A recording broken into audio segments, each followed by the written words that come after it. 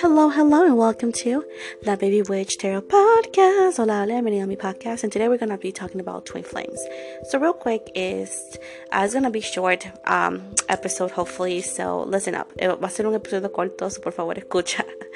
So you need to be careful with the twin flame situation because these are things that either or people are not looking into or things that it could be disregarded in the twin flame situation.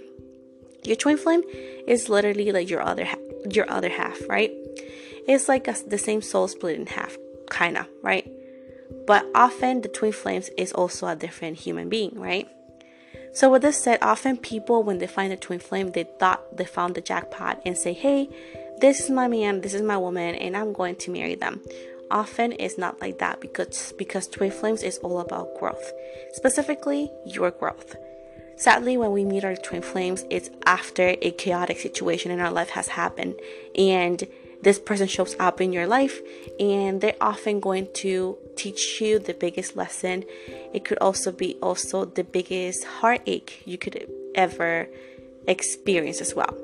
So cuando te encuentres con tu twin flame, ¿verdad? O tu llama gemela, a veces pasa cuando pasó algo difícil en tu vida y ellos se aparecen. Y siempre que se aparecen van a enseñarte la lección más fuerte de tu vida. ¿Me entiendes? Porque eso es todo se habla de tu crecimiento como persona. Now, often when people meet their twin flames, they deal with codependency. And to where once you meet this person, you cannot seem to understand or to even picture not being in the same room with this person or not being with them ever again. And to where you could become very toxic. And twin flames, if it's not treated correctly, could become toxic. And you could literally push away the whole connection. There's people who even try spells. And spells often are like a double-edged sword, okay? So with this said, codependency is one of the things you may experience in this connection. This could also be connected to obsession and to where you don't even need food sometimes. All you need is to think about them and you feel fulfilled. And all you do is think about them, want to be with them, and all of that. And this is dangerous if you do not acknowledge this. And it could actually take you to think that this person is yours as a property, and to where you will not limit your actions to, again, take this person, even if sometimes it doesn't feel like it, but some people do it by force. Yes. Una de las cosas del alma gemela es que si no se maneja bien puede llegar a obsesión y a ser bien tóxico. A veces las personas se obsesionan tanto con su alma gemela que no se imaginan estando en otro cuarto, en otro lugar sin esta persona, diciendo, no, este es mi hombre, esta es mi mujer y vamos a estar juntos para siempre. Y a veces no es así, mi amor. Y a veces las personas se vuelven tan tóxicas y tan obsesionadas, ¿verdad? Que terminan alejando su alma gemela. Hay personas que se obsesionan tanto que ni comen, honestamente, porque lo que necesitan es pensar en esta persona y ya está. Se vuelven tan obsesionados que hay personas que hacen hasta magia. Y la magia es horrible, es kármica, porque estás cambiando las decisiones de otras personas, ¿me entiendes? Another thing is like the only thing people want to talk about is about their twin flame. There's nothing else they rather talk about. When you see yourself or anybody talking about the twin flame all the freaking time, nothing else, right? Let's say that you guys switch topics and this person goes back to the same topic, or you go back to the same topic. It means that you're obsessing with your twin flame and it's not going to end well. So it's something to take a look into. And it could become very unhealthy because you may end up pushing people away because once again, you're so drained and so like drawn into this twin flame that anything you talk is about them and you don't need anything. But you forget that there's other people in the room.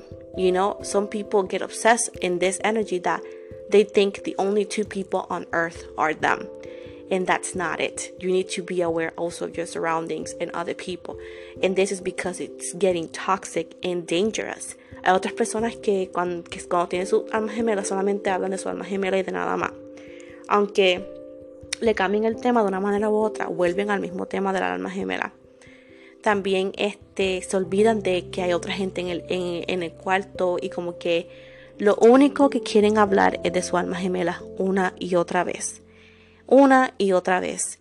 Y eso es negativo y eso está mal, porque causa que otras personas se quieran alejar de ti o de la persona. ¿Por qué? Porque no soportan, porque lo único que tú quieres hablar o quieren hablar es de su alma gemela. Y eso es que ya tu relación con esta alma gemela es tóxica y obsesiva. Y hay que tomar precauciones para que no se vuelva como un poco enfermo o enferma, ¿me entienden? Another thing is that you will overlook the red flags. Twin flames are not perfect, right? But often they carry red flags, right? And even if it's a false twin flame too. But people do not see the red flags, and when they see the red flags and or somebody else brings it up to them, like talks about it, talks about it, they get mad because they picture their twin flame as perfect. And again, nobody is perfect. And this is, again, when you are obsessing over your twin flame. Twin flames, again, could make you obsessive, even if you're not even the jealous type. Ahora, hay otras cosas que pasa en la obsesión de la alma gemela, en el cual las personas no miran las banderas rojas que esta persona puede traer, que son las cosas tóxicas, porque tu alma gemela no va a ser perfecta nunca. Y no las miran. Y aunque las miren, piensan que la pueden cambiar. Y vamos a suponer que un amigo o una amiga le dice, esta persona es esto o lo otro, que sea negativo. La persona que está enamorada de su alma gemela, llama gemela, se molesta. Y ahí empieza a alejar a otras personas porque la persona dice que su alma gemela es perfecta y no es cierto. Another thing is whenever your twin flame is being rude to you and mean to you, and you think this is a lesson. No, not everything is a freaking lesson. Sometimes they're just actions. And some people be like, no, the universe wants me to is teaching me to be patient. But they never sit down and think about, maybe the universe is teaching me what I need to see so I can walk away from this person. Maybe the universe is teaching me or showing me who this person really is for me to walk away. Yes, sometimes people do not take it like that. They think everything is a lesson. They see numbers and they only take what's convenient from the synchronicities instead of like looking up to every single meaning on such number. You know what I'm saying? And this is when the twin flame connection is being obsessive, and often it's not going to end in relationship, let me tell you that. Otras veces es cuando están con la alma gemela y todo lo toman como una lección del universo. A veces las cosas no son lecciones, solamente son acciones y punto. Y mucha gente cuando ven que su llama gemela los trata mal, dice, ay no, el universo me está enseñando a ser más paciente. O solamente tengo que esperar más para que él o ella cambie. No. A veces el universo te está enseñando quién es esta persona en realidad para que tú te vayas. Pero tú no lo coges de esa manera porque estás obsesionada. Y cada vez que alguien está en esa energía, y yo lo he visto, hay muchos libros que hablan de eso, y yo lo he visto personalmente en muchas lecturas, la relación no termina en nada. Listen, a twin flame is never going to make you feel hesitant of your value as a person, as a partner. It's never going to make you feel hesitant of, am I worthy of love? Am I good enough? Am I hot enough? And when a quote twin flame is making you feel like that for whatever reason, is because this twin flame is not your real twin flame, is toxic, is the false twin flame. Okay? And you may say, but why did I meet this person? Because you needed to stop making excuses. That sounds convenient, so you have a reason to stay. You know what I'm saying? Sometimes we look for reasons to stay when the only option and the only route to take is to leave. And the universe is teaching you this. And even if you are in denial, even if you make excuses, eventually you're going to be, I should have left before. Because often you can even waste years of your life. You can even give kids to this person. And the end is going to be the same. It's just going to be longer, and you're going to waste more time when you could have saved it. You know what I'm saying? So, muchas veces cuando el universo te trae este tipo de personas es para que tú aprendas tu valor, porque una persona que se llama llama gemela jamás te va a hacer sentir menos, jamás te va a romper el corazón, jamás te va a hacer hacerte como que esta pregunta como que yo valgo la pena, yo soy bonita o yo soy atractiva. Tú sabes, todas esas preguntas no vienen del alma gemela. Si te hace sentir así como menos, es porque esta persona es tu alma gemela tóxica, que es la falsa, y es tiempo para que te vaya. Ahora tú me puedes preguntar, pero Michelle, ¿pero por qué es que el universo me lo trajo a mi vida? Porque tú necesitabas tener esta experiencia. ¿Por qué? Quizás tú pones muchos pretextos y excusas para estar con las personas aunque te duela. Porque a veces nosotras hacemos excusas para quedarnos en un lugar que sabemos que no somos bienvenidas o apreciadas. Y puedes perder años, puedes darle hijos a la persona y al fin y al cabo el final va a ser el mismo. Terminan separados porque esta persona no es para ti. Y quedarte más tiempo no garantiza la felicidad, solamente garantiza la pérdida de tiempo que vas a tener. Esta es la parte de la llama gemela que muchas veces pasa, que la gente no te cuenta. ¿Por qué? Porque entonces a la gente no le gustaría. A veces en las redes sociales te venden la llama gemela como si fuera algo perfecto y no lo es. Como si no hubiera algo negativo y sí lo hay. Y por eso es muy importante, antes de ponerle título a una persona, a una relación, saber lo bueno y lo malo del título que le estás poniendo a tu relación.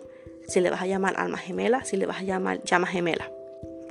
La información es muy importante y la educación es muy importante, y en las redes sociales no lo está haciendo, porque mucha gente en las redes sociales le gusta hacer como ciertos cultos en el cual hace que la gente esté como ciega, y mucha gente que cree en eso sin buscar información lamentablemente cae en estas trampas y muchas veces terminan lastimados emocionalmente. So at the end of the day, social media don't teach you this, because if they were to talk about this like it should be, people would not fall into the twin flame soulmate situation. So I get so mad because social media will paint the twin flame soulmate situation like it's a perfect thing, like it has no ups and downs, pros and cons, right? And it does. And people often don't look into these things because they believe whatever they see online. But education on the topics is important before you put any title on any relationship. Now, forever twin flames and forever soulmates, they do exist. But you need to keep an eye on how you feel and how they make you feel before you seal the deal. You know what I'm saying? This is the end of the episode. I hope you guys liked it, and comment here if you want me to talk about other things, because there's more to this topic. Just let me know. Love you. Pues mis amores, como te digo, este es el final de esta episodio. Espero que les haya gustado. Si quieren saber más, me dejan saber, ya que hay mucho más de qué hablar sobre este tema. Y como digo, sí existen las almas gemelas y las llamas gemelas que son puras y para siempre, pero todo depende de cómo te sientes con esta persona y cómo te hacen sentir. Porque antes de que tú selles esto y digas que esto o lo otro, tienes que ser muy importante, porque muchas veces cuando la gente no lo hace, terminan lastimados. Pero este es el final de este episodio. Espero que les haya gustado. Lo amo mucho. Y como te dije, me puedes escribir aquí en Spotify si te interesa que siga hablando más, porque hay muchísimo más de qué hablar. Nada, muchas bendiciones y que estén bien.